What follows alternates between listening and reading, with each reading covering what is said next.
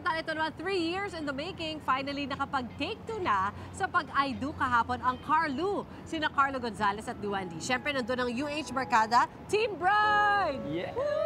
We are very happy for them, of course. Ito, panoorin na natin ang highlights ng star-studded na kasalang Carlo. Sa hinaba-habang araw ng prosesyon, sa simbahan din ang tuloy. Ang 3 years in the making na church wedding ng ating dating UH kabarkada na si Luane Dy at kapuso actor na si Carlo Gonzales, finally, nangyari na.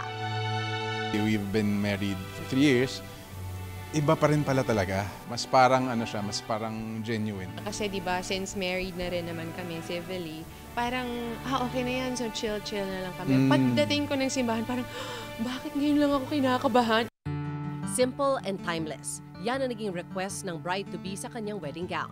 Habang naka-white suit naman with red bow tie ang groom. Huminto rin naman yung yung preparations namin nung pandemic. Purpose naman talaga nito para magkita-kita at magsama-sama ang family and friends. Parang isa siyang malaking reunion. So hinintay rin namin talaga. Kaya naman present ang karamihan sa mga kaibigan at naging katrabaho ni na Carlo at Luane sa showbiz.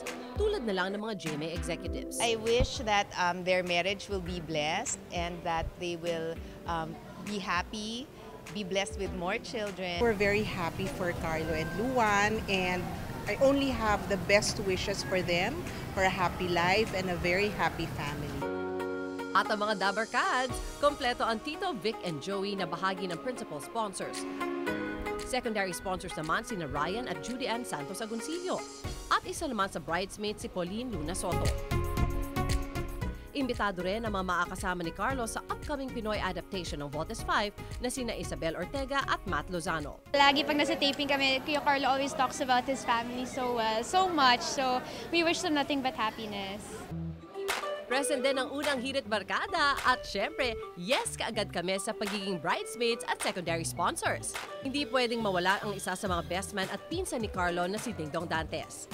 Present din sina Marian Rivera Dantes, Rochelle Pangilinan, Rocco Nasino, Jack Roberto, Ruru Madrid, Paul Salas, Mikey Quintos. Sobrang tagal na po talaga rito in the making. They deserve this.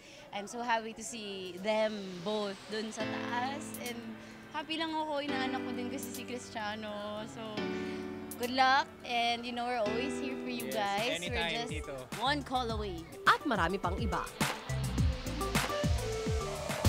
Congratulations, Mr. and Mrs. Gonzales.